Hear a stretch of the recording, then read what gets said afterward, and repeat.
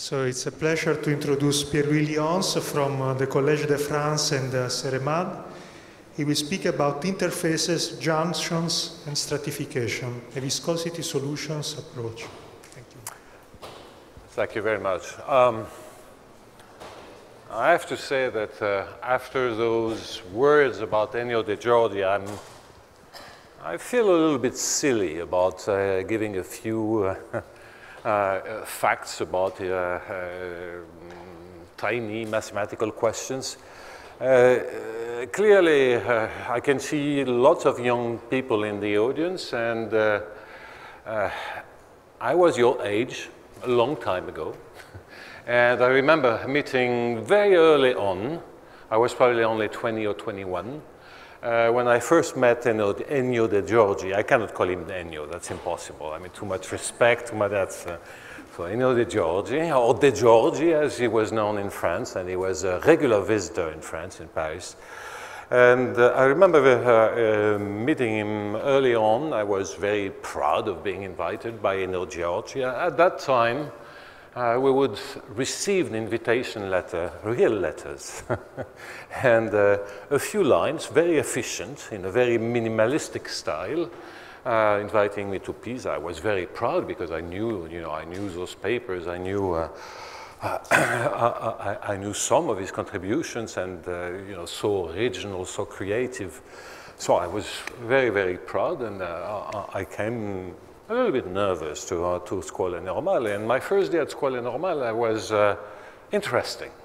First, mathematical discussion with Ennio De Giorgi, but very often having a mathematical discussion with Ennio De Giorgi means having a court around Ennio De Giorgi, and Ennio De Giorgi would speak, and the court would, from time to time, make a few comments. And I will come back to the interaction.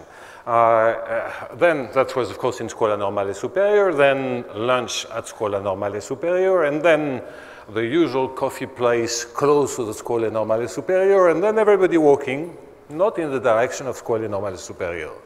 So I had no clue what was going on. And then I found myself with the group in front of the place where we all stay, the usual place with bedrooms. I don't remember the name, Timpano, no? Timpano. Huh? So something like 132, and people getting inside, and I was curious. I mean, what are they doing? And then I remember, I think Carlos Bordone told me, well, Ennio De Giorgi is going to take a nap. And in fact, we are all going to take a nap. Okay, so I asked myself, do I have to take a nap? And fortunately, I was born in the south of France, and especially at summertime, we are used to take naps. So adjusting to the De Giorgi routine was very easy for me. So I took a nap. But anyways, the interaction was very important for me with Ennio De Giorgi and all his school. Not only at a technical level, but also very much in the style in which he was doing mathematics and asking questions. I remember vividly, I mean, young, you want to show off and so on, so you were saying, well, I'm doing this and that, and I said, okay, and I was willing to go into the proofs and give some explanation. He said, no proofs. I just want to know the results. And he didn't care about the proofs. And I was struck, because in some sense, that was the first time that someone was reacting like that. And I learned a lot with just this simple remark. No proofs, just the statements. And in fact, all his style was, if I were to make an analogy with classical music, I would say minimalistic.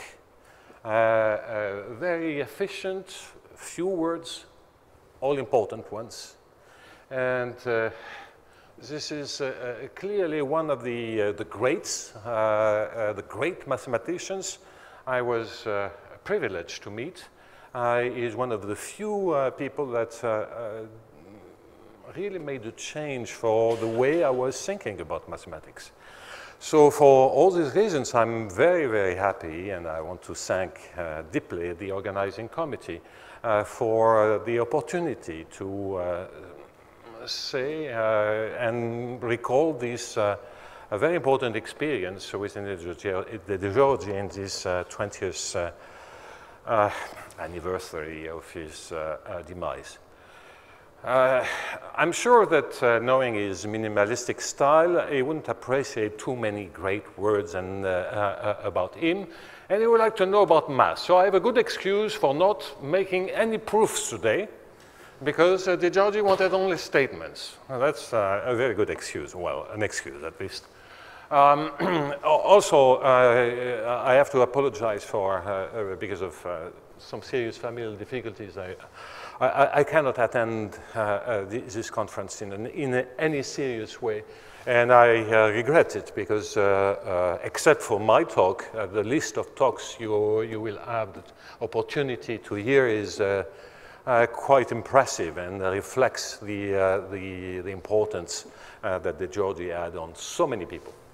Anyway, interfaces, junctions, stratification, it's a joint work with Takis Suganidis. The origin is part of my Collège de France course in 2015-16, and it's also a preview of part of my Collège de France this year. And there's a detailed announcement for this body of works in the Conti Accademia dei Lincei. Okay, so what am I going to talk about? So let's move directly to the interfaces. So the simplest interface you can think of, let me try to use this. Okay, maybe this one is better, yes. Okay, so let's move to the second line directly. So simplest interface you can think of is certainly a line and a point in the middle, and on the left you have a certain equation, on the right you have another equation. A multidimensional variant of these would be an equations on both sides, let's say of a plane, of an hyperplane. That's what I call an interface. I will describe in a minute what kind of equations I'm interested in this talk. Junctions. Junction is, instead of having two lines meeting at a point, you're going to have a finite number of lines meeting at one point, okay? Could be segments, it could be half lines. Of course, we will worry about what happens near this point. The multidimensional version of that would be, let's say in 3D, just to have an example, would be like these situations when you have three planes meeting along a line, okay? So that's a multidimensional junction. And so you would have equations on each of those half lines, or equations on each of those half planes, and all those meeting, for instance, along a line. Stratification, that's a word that was coined, I think, first by Alberto Bressan. Would be a situation where you have, let's say, as an example, think of an half plane and a line meeting this half plane. So you would have on the left an equation and on the line an equation. Of course, you have some boundary conditions elsewhere, but what happens at the meeting point? So what do I mean by equation here? I will mention other type of equations, but as Luigi mentioned in his in the title, I'm going to look at viscosity solution equations. In other words, those are equations which are basically scalar, for which you have, at least formally, a maximum principle, and in some sense they are non-conservative. There is nothing like conserved quantities. Okay, so let's try to move. I'm not going to describe all these. Why and who? Why do I care about these? Many, many, many reasons. And one way to see that is to observe that there is already quite a substantial literature on various of those examples I mentioned. I want to mention first the contribution by El Metesone, which, however, doesn't contain any interface, any junction, whatever, or stratified or different dimensional domains. But he was the first one to realize that depending on the behavior, let's say at the boundary, what kind of boundary conditions we should invent to understand some kind of non-usual behavior near the boundary. Why am I mentioning behavior is that typically I'm thinking of equations which are related to calculus of variations, like Hamilton-Jacobi equations connected to calculus of variations, Hamilton-Jacobi-Bellman equations connected in the same way to the optimal control or differential games, both deterministic and stochastic. So Sonner.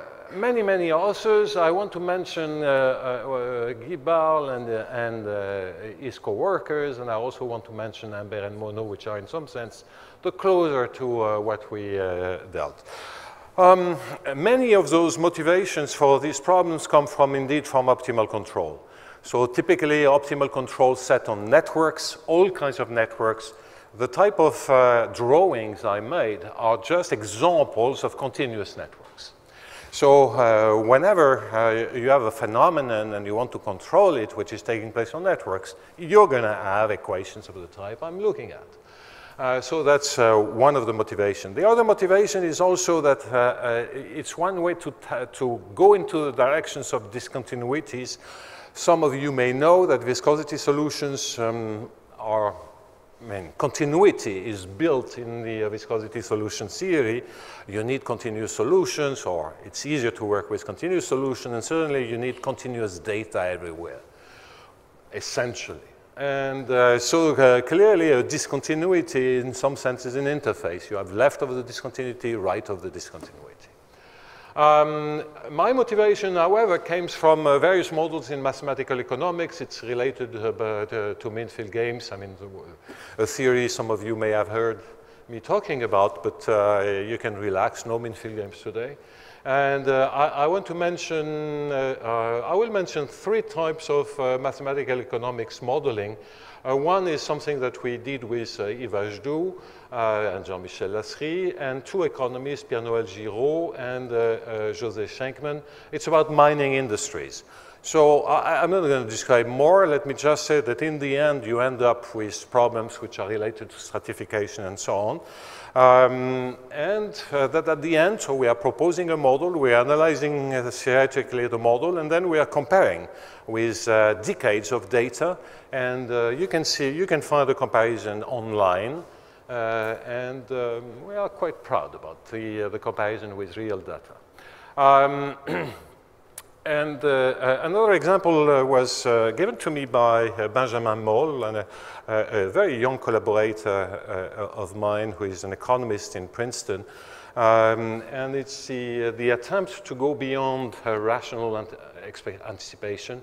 I really don't have time to deal with that, but basically this is a situation where you would have something analogous to two equations on both sides of an half plane. Anyway, so just a few motivations and quite a few references. What I'm not going to discuss today are other examples, so those are more isolated singularities. But I want to mention this one, which is fun, and for which clearly one has to deal with equations which are not elliptic equations. Okay, so typically for Hamilton-Jacobi-like equations, I will explain this word shipping here. Here you would have, this is a stationary version. It's like having the Aconal equation, which after all governs optimal transportation. This Hamilton-Jacobi equation on an half plane, here you have you have a boundary. And on the boundary, you have what is called state constraint Sonner boundary conditions, which mean that if you try to move an object from here to that, to that situation, you cannot get out of this region. So you can rebound, follow the boundary, but you have to stay inside. But in the end, you want to go to this place, 0, 0, and at that point, This is related to the law of supply and demand. You have a nonlinear Neumann boundary condition. So it's another economical model, and it's really very much related to shipping industry. This is typically, you may have various ports. Here there is only one, and that's the type of situation that indeed oil tankers are looking at. Because depending on the local prices, they may decide to go to a different port than the one initially thought. Anyway, so the best, I was sure that I wouldn't have time to describe all those other examples, so I talked about what I decided not to talk about. Okay, is it clear? Well, I did talk a bit about it. Well, anyway, forget it. Non-conservative equations, yes, but the other examples that I won't be discussing today concern conservative equations. In fact, think of networks. Instead of having optimal control, you may be interested in conserved quantities, conservation laws. There is another literature about conservation laws on continuous networks. Many open questions, and in fact, the techniques that I will briefly allude to in this talk also apply to solve those problems. I will deal only with continuous solutions, no jumps at the bad points or at the difficult points. There is an easy extension which consists in prescribing jumps, but it's just the same. Okay. Our goal is to describe very briefly a general in viscosity solution style PDE theory to study systematically all those problems. And for general equations, because most of the contributions I mentioned, which are very interesting contributions, are very often concern only first or second order situations with techniques that do not extend and very often require convexity, which reflects optimal control. So we want general nonlinearities. We don't want to worry about first or second order when it's not necessary and so on. So I will certainly not try to present this general theory. I just want to sample our results and describe a few of the ingredients, some of which may be of independent interest. Okay, so what I'm going to do is go very briefly through the uniformly elliptic case, nonlinear case, so fully nonlinear elliptic situation with 1D junction. So you have a bunch of half lines meeting at a point. And I'm going to write equations, and I want to use these because that's part of the general tricks. That's here is only a notation. I want to use different coordinates on all those half lines. So clearly, I want to think of this as being embedded in a k-dimensional space, right? It turns out here that the angles won't play any role, so it's only lines, and then we'll have to decide about what makes sense at the meeting point. You can think that you have a function which is defined on this union of half lines, so I will call it u. When restricted to one half line, I will use u1 of x1, but in fact there is a single function. And I insist upon that point. I don't want to look at this as a system. It's more a single function, a single equation or problem set on some kind of closed set. Okay, so here is an example of equations you may have on those half line. A certain function, different on each half line, xi, that's a coordinate on the half line, du over dxi, d2u over dxi. This sign condition on the derivative with respect to the last slot, which really only means that the equation is uniformly elliptic. And then a very simple observation is that what are the boundary conditions that make sense at that point? I don't have time to explain more, but let me just say that if you prescribe a function g, which is an increasing function of p1, pkz, which is increasing in all variables and strictly increasing with respect to the to something that will be replaced by derivatives, then you have a unique C1, in fact C11 solution of this problem, namely solving all those half-lines. And on top of that, you prescribe this combination of derivatives at that point. You can think in terms of systems, although I said I don't want to think in terms of system. You can still want to check that you have n equation, and here you have only one boundary condition. No, you have n boundary conditions because u is continuous. So the values of u match along all those lines. That's n minus 1 conditions, plus this overall balance of derivatives. Okay, so the proof, I said no proof, but it's just, you just apply classical maximum principle. And that's the only boundary condition that makes sense, which preserve a maximum principle. For linear elliptic operators, and if you insist upon a linear boundary condition, the only choice you have is just a choice of weights, okay? So think about electrostatics and the Kirchhoff condition, where basically all the coefficients might be 1. If you have divergence form equations and you insist on having a conservative formulation, then clearly these weights have to be related to the diffusion coefficients. Why do you need such a condition in a linear setting? Well, when you have elliptic equations, you should, I always think a little bit about the probabilistic interpretation. Behind the Laplacian, you have a Brownian motion. So here you have a Brownian motion, you have those, you have those lines meeting, so you inject a Brownian motion on an half line.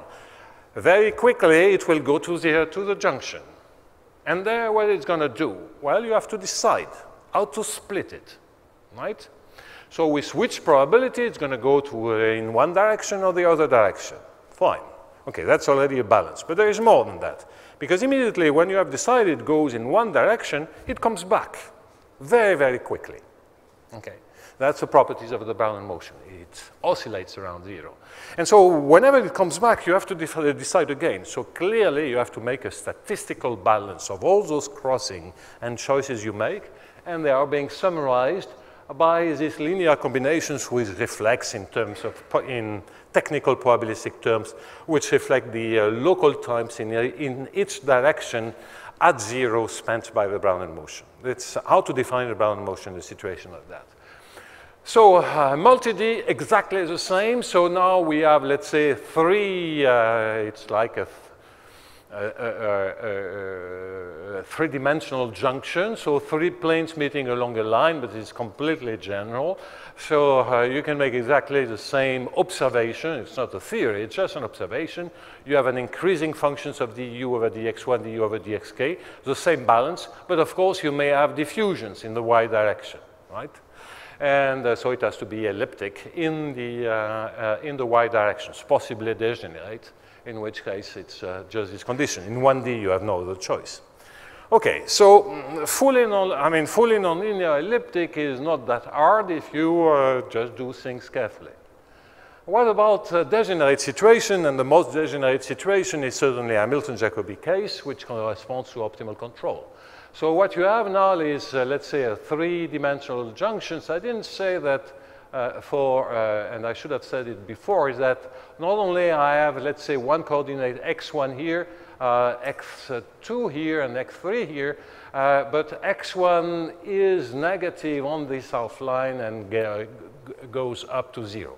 Just because I want the so-called outward normal derivative to be with the plus sign, that's all. So all those lines are equipped with a negative coordinate.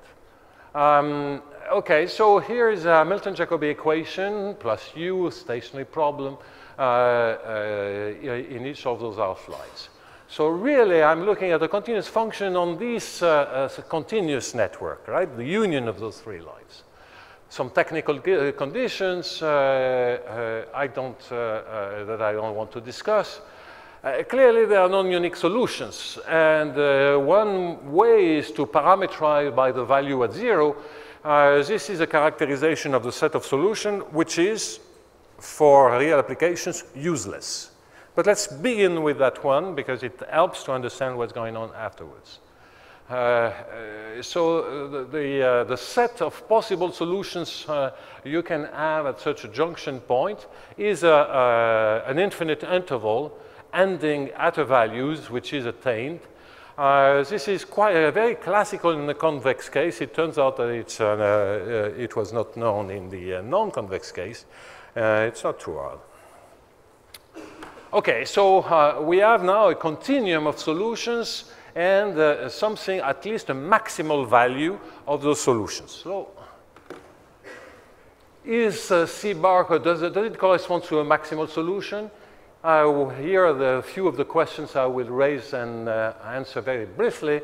If you have a viscosity, if you add some second order terms, vanishing viscosity method, so minus epsilon uxx, minus u epsilon uyy, so I changed notation. X1, X2, X3 became xyz, same thing. Of course, we know that's a fully nonlinear elliptic case. We know there is this unique solution, and let me take the example of this boundary condition. What I'm going to say will apply for a general G. I'm just choosing this as the simplest possible example.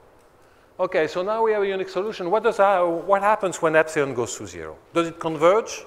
Can we identify the limit?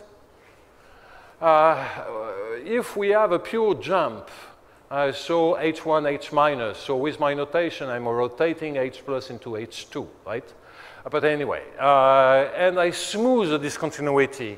Again, I have a solution, u epsilon. Does it converge as epsilon goes to 0? Can we characterize the limit? If you do a discrete monotone scheme, discretization, again, you have a sequence of approximated solutions. Another example, there is this comes naturally in some problems in quantum physics to have, let's say, for a three-dimensional junction approximated by a three-dimensional domain. So in 2 dimensions for a 2D junction, what I call fattening is just looking at an epsilon neighborhood of this closed set. So now I have a domain in R2. I set a certain equation in this domain. Here, I don't want anything to go out, so think of state constraints, boundary condition, whatever. And ask yourself again, you have approximated solution. Does it converge to something? Okay, so of course the answer is going to be yes, it converges to something. And no, it's not always the same thing. It depends on the approximation, depends on the Hamiltonian, different characterization. So one has to be a little bit careful. What about time-dependent problem, multi-D junctions, stratifications? Okay, all those questions, and I won't have time to spend much time on them.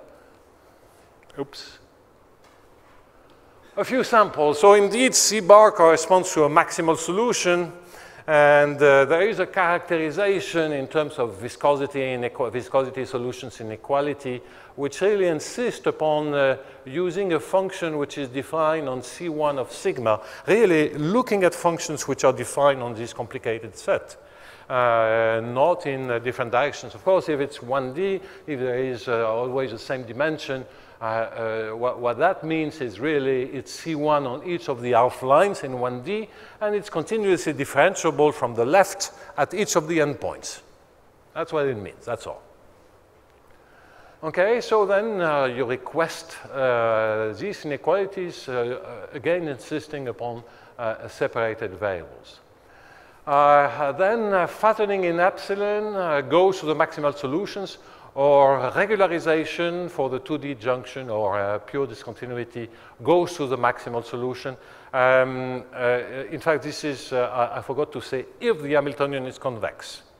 It's not true in general.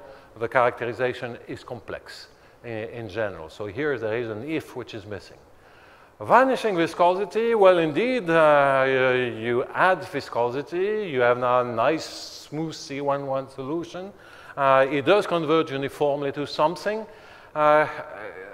Characterization, to avoid technicalities, I will make it only when the Hamiltonians have no flat parts. Okay? So they may wiggle as you want. They are not necessarily convex, but no flat parts. no interval on which they are constant. Then the limit at 0, because everything is determined, as I already mentioned, by the value at 0, is characterized by this condition, the biggest values for which the sum of the derivative is negative, and the lowest value for which the sum of the derivatives are positive. When I say sum of derivatives of what? Of the solutions corresponding to that parameter. So you have this range of a parameter. For each parameter, you have a solution. It turns out, how can you talk about those derivatives? Because things are not C1. I will have to explain that. And why is it sup and inf and not equal to 0? Is that because these can jump, this quantity. There are discontinuities in such so there are sharp conditions to say that the two solutions are the same, and further facts that I will pass upon. Okay, so those were just a few samples of the results. A few ingredients which are, for those interested in Hamilton-Jacobi equations, which are reasonable. Namely, this is a lemma Jensen-Tsouganidis, which says that if we look at the limb sup and the limb inf of the different quotients at 0, then the equation at 0 holds with all those values. So in particular, if it has no flat parts, then clearly it's left differentiable at 0. So the derivative exists. And then the second lemma, which is slightly more subtle, is to say that as a function of C, if we assume that there is only finitely many inverse values of any given value, in other words, you have finitely many wiggles, okay? Then the P equal du over dx at 0 is always in the strictly decreasing part of the Hamiltonian, except for a finite set of values of C. So here's the picture. So C increases. We know that P is decreasing, okay? I should have forgot to state it. So P is increasing, sorry. So typically P is increasing along that decreasing part of the Hamiltonian. It may jump to one point where it's an increasing part, cannot stay there, jumps again to a decreasing part, may jump another time, and possibly jumps the last time for the maximal one. So finally many jumps. That's why you cannot say the boundary conditions holds by the sum being 0. No, because it may just be where 0 is in between. So it's the last time it was negative, and before the first time it was positive. On the other hand, so it can be dangerous because you might say, okay, when I take the limit for any kind of approximation, I might just fall on one of those exceptional points. You don't have to worry about that because limits are going to be continuum. U epsilon is continuous in epsilon. So all possible limits, that's an interval. So if you're unlucky in that interval, you pick up one of those exceptional points, just move a little bit. You're sure to find a better point. So that's, and you have to worry a little bit about those things because the characterizations are not immediate. Okay, it's time to wrap it up. We're saying that, okay, what I just described looks very much one-dimensional. You know, left derivatives, right derivative, difference quotients, and everything. So how do you go from one dimension to higher dimensions? There are extensions, but they are complicated. Requires differentiability in the tangential part, and that's not good enough. There is a very easy way out, which is to say that all the other variables are tangential, right? And so discretize them. Discretize them, use discretization. So I'm using discretization not for numerical purposes, but really for theoretical purposes. And when I do that, let's say time-dependent problems. Well, just replace the time values by time steps. This is the implicit Euler scheme, or the one monotone. Now I have a sequence of, with vanishing viscosity.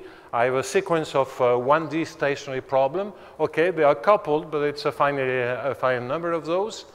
And general viscosity solution theory, because that's a nice boundary condition at the epsilon level, gives you some estimate which is independent of epsilon. And you know from the 1D results that when delta is fixed, when n is fixed, this converges as epsilon goes to 0. And if you combine those two facts, that's enough to show that u epsilon converge, because u and the limit here and it depends only on n, and u epsilon depends only on epsilon, and that's good enough. Another weird way to prove the fact that the whole family converges. Okay, so multi-D, you may even have an equation on the interface. I want to say something about stratification. Stratification is something that can be dealt exactly in the same manner. So you have now, let's say, an equation on the half plane, an equation on the line meeting this half plane. Clearly, the equations cannot be fully linear elliptic. Because clearly here you would have a problem. Think of the Laplacian on the half plane. If you have a Laplacian and a boundary condition, but at a point, clearly the point is not going to be seen. And clearly the problem becomes trivial. You solve the half plane problem, it gives you a value there which is injected in the half line. Not interesting. On the other hand, when it's degenerate, or when you have just generation in the transversal direction, in the lateral directions, exactly what I wrote, you can ask the questions. And again, the Brownian motion interpretation is clear. Inject a Brownian motion here. There is no way you can transform one single-dimensional Brownian motion into a two-dimensional Brownian motion. But if you look at a process which is degenerate in that direction, whose randomness vanishes laterally, tangentially, then indeed you can make this 1D to 2D connection. Okay, I mentioned maximum principal equation. I mentioned in the beginning that for equations, especially if you want change in dimensions of the various parts of the domain, you have to be careful with diffusions. Clearly conservation laws is a good example. Hyperbolic equations are good examples. I remember a long time ago, Alfio Quarteroni and his co-workers, they were working on the simulation of the whole blood network. They had clearly a stratification problem in the sense of having arteries and veins, which veins are basically one-dimensional, arteries are basically three-dimensional. Now, with Euler equations, we are very close to conservation laws, so what they were doing was the right thing to do. I finally understood that it's the right thing to do. With Navier-Stokes, no one knows, because that's really diffusive, and clearly it depends on the type of boundary conditions you have, but basically you're going to forget the boundary conditions for the Navier-Stokes part. And that's not entirely clear. So you would have global simulations where you just simulate the arteries and then the veins come afterwards. And we know it's more complicated than that. There is a retroaction, so it's not the right modeling. So I wanted to mention some of those applications. I wanted to mention, without proofs, my initial statement, some of the results.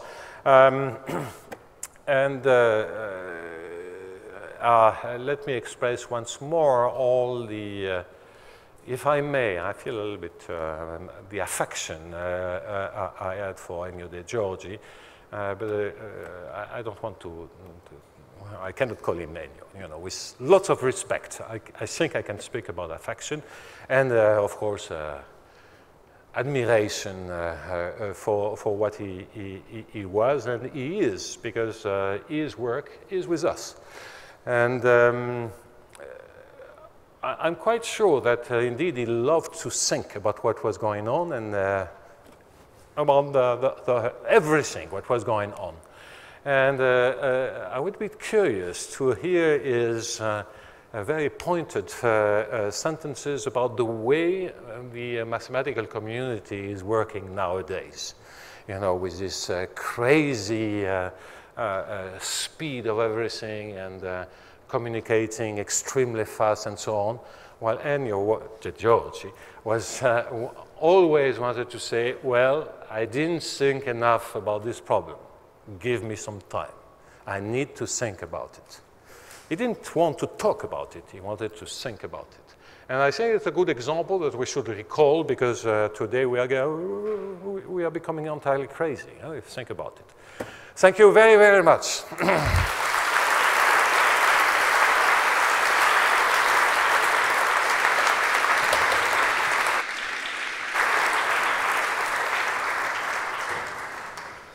Thank you very much. There is some time for questions, maybe.